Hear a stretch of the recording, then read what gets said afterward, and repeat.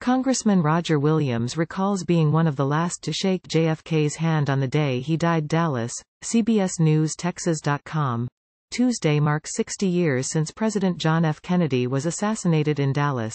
He spent his final morning at an event in Fort Worth, and Congressman Roger Williams, who now represents the 25th District of Texas, was in the audience. The then 15-year-old was one of the last people to shake the president's hand, just a few hours before he was killed. That morning was a huge day in Fort Worth, said Williams. A lot of schools had let out, the president had come to town. He'd gotten in the night before. He and his mother got to attend the Chamber of Commerce breakfast for the president at the Hotel Texas. And I remember we had great seats and we were looking right at the president, right where he addressed on the podium, Williams said. Mrs. Kennedy was not on the stage.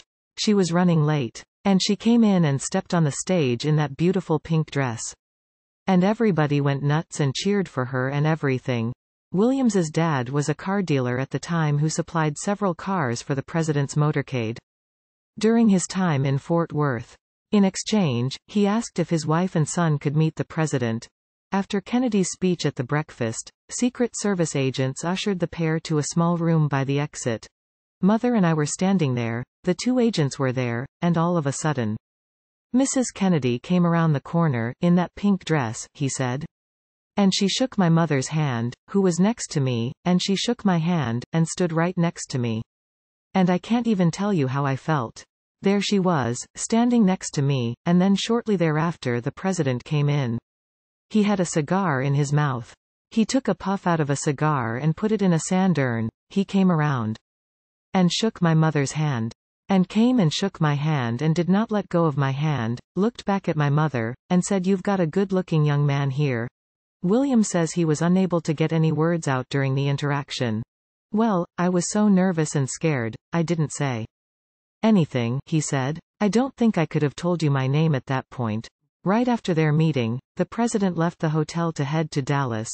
When they got in their cars and left, Mother and I got in ours and she took me to school, said Williams. Time equals 400 ms. Greater than he was in class when he heard the president, the man he just met, had been shot. The principal came in and whispered something in Mr. Henley's ear. He was my history teacher. And he put his hands on the desk and started crying and said the president had been killed, Williams said. Time equals 400 ms. Greater than it was an act that altered the course of history and shattered Williams's worldview. Nobody leaves their doors open now, churches lock their doors, people are weary of other people, he said. It all, I'm telling you, in my lifetime, that's what changed it, that moment. And it's still with us. 6 decades later, every detail remains burned into his memory.